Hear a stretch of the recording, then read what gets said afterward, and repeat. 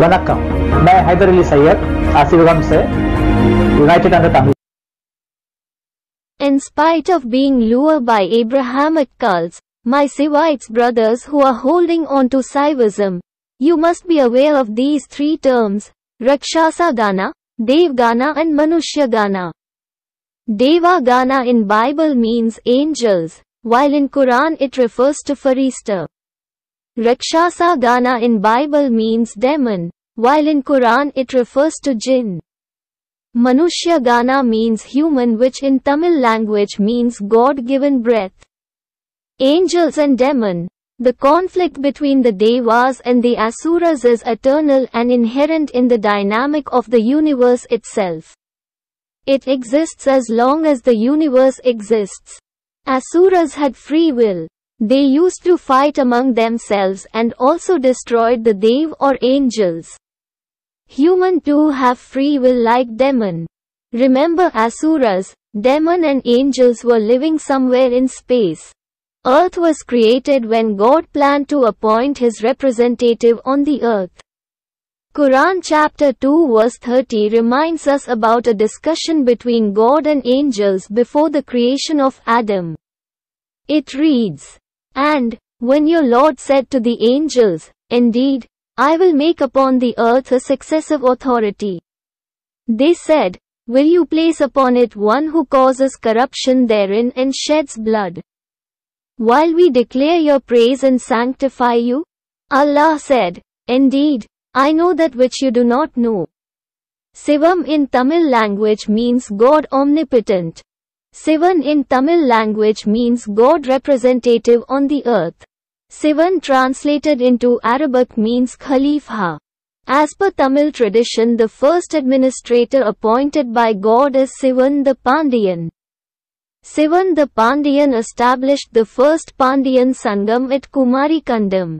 Quran chapter 2 verse 30 reminds mankind about Sivan the Pandyan.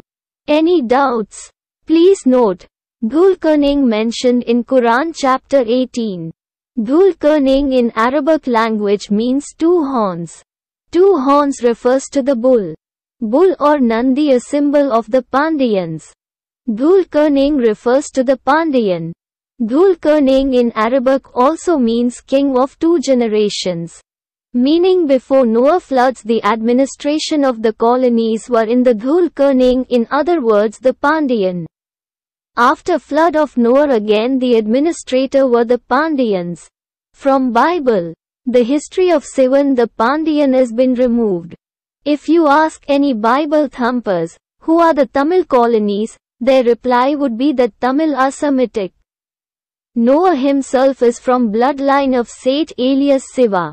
Adam in Tamil language means R denotes God, Dham refers to breath. Adam in Tamil language means God-given breath. So beware of fake preachers among the Christian cults. Quran chapter 11 verse 48 to verse 49 confirms that apart from Noah's children there were other people in the boat who would enjoy for a while then a painful torment. The Pandyans colonies spread across Anatolia, Mesopotamia river, Iranian plateau, Baluchistan, Indus Valley and so on up to Tamil Nadu. Civilization like Mari, Elam, Aram, Sumerian, Indus Valley are all Tamil civilization. After the fall of Babylonian Empire, the Pandyans and its colony faced a painful torment due to Caucasian settlers' empire called the Persian Empire. The Persian Empire adopted the principles of Mitraism. Mitraism policy are anti to God-guided path called Asivagam. They introduced priestly class group, who become the giver of salvation or moksha, and they meditate with God and dead.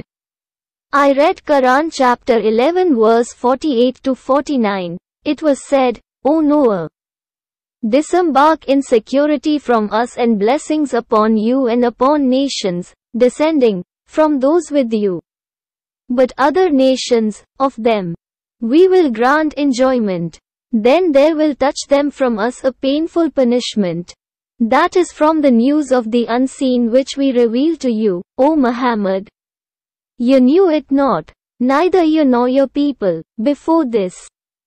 So be patient. Indeed, the best outcome is for the righteous.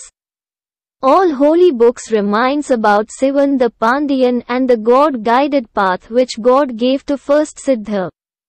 Whenever that God-guided path given to first Siddha got distorted, some messengers came and rectified that Siratul Mustaqim.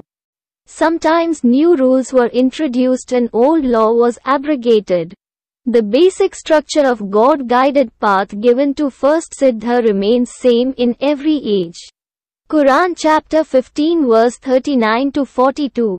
Iblis, Lucifer, said, My Lord, because you have put me in error, I will surely make disobedience attractive to them on earth, and I will mislead them all except, among them, your chosen servants. Allah said, that is a path of return to me, that is straight. Indeed, my servants, no authority will you have over them, except those who follow you of the deviators. Note, Quran chapter 15 verse 41 clearly says, that path given to God's chosen servant leads straight to God. Quran a reminder for Sivaites reminding them about Sivan the Pandyan and about the God-guided path called Asivagam. Welcome. Thank you.